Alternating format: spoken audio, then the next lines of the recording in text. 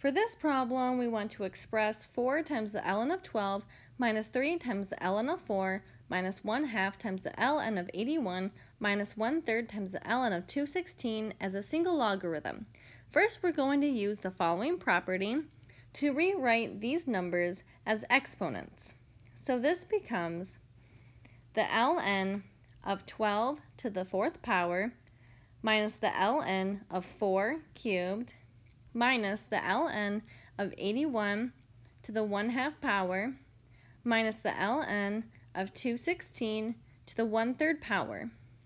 This is equal to the ln of 20,736 minus the ln of 64 minus the ln of 9 minus the ln of 6. Now we're going to use the quotient property to combine these two logs. This becomes the ln of 20,736 over 64 minus the ln of 9 minus the ln of 6, which equals the ln of 324 minus the ln of 9 minus the ln of 6. We're going to use the quotient property again to combine these two logs.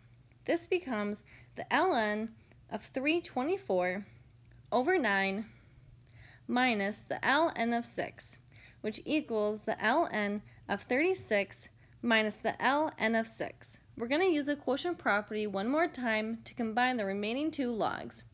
This equals the ln of 36 over 6, which is equal to the ln of 6. This is the final answer.